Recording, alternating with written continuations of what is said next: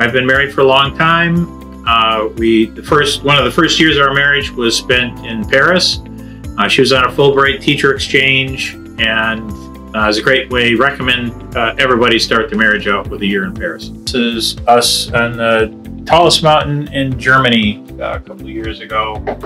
I spent a year and a half in Athens, Greece. I lived for a year as a German student in southern Germany, and then another year on a Fulbright in what is now central Germany. And I lived there the year the wall came down, and had an exchange with an East German school. And then a lot of trips because of my wife's interest and in the friends that we've developed. A different Fulbright exchange in 2007 with an English head teacher over there, and we remain the best of friends and talk every day. This is a model of a city where I lived. My second year I was in Germany.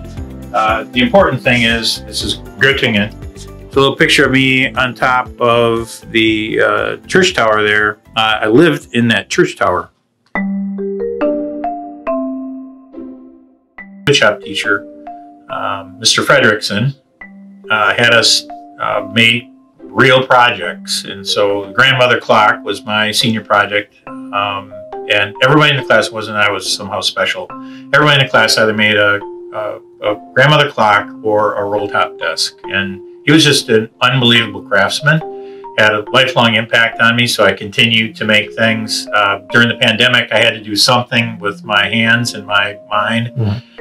So I made a ton of spoons for friends and family. Another thing, this was actually my wife's idea, was to make these, which go together, and they rest atop wine bottles. You put lights in the wine bottles, and they're like charcuterie boards, if you will. This is one of the most important things in my office to me professionally, and it also connects with me personally. This was done by a student named Shelley Kinjorski. I had no idea that she was going to have this kind of an impact on me, and what's important about it is that Shelley had her in two different classes, a German class and an English class, and I could not get her to produce anything in the English class. And I changed the assessment from pencil and paper to we're going to make a drawing of 4 characteristics of Marc Chagall's art, the unit that we were studying: bold, bright colors, unusual size relationships, images from your childhood or the place that you grew up, and then one other thing I can't recall. And out came the crayons, pencils, paper, and she produced this instantly. And as soon as I saw it, I said, I'm going to keep this and I'm going to do something with it. The upshot of it is, when you change the assessment, you have a whole different group of kids that look like the stars in your classroom. And so there are typical ways of assessing students: pencil and paper.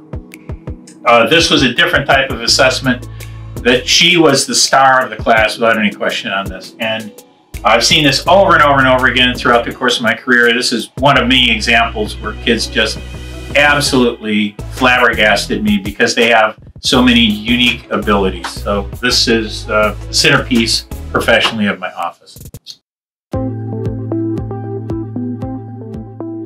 Well, I'd say the first thing that the pandemic has taught is, and it's something that no educator got into the job to do, which is make decisions that are not going to please everybody and potentially are harmful to a group of kids.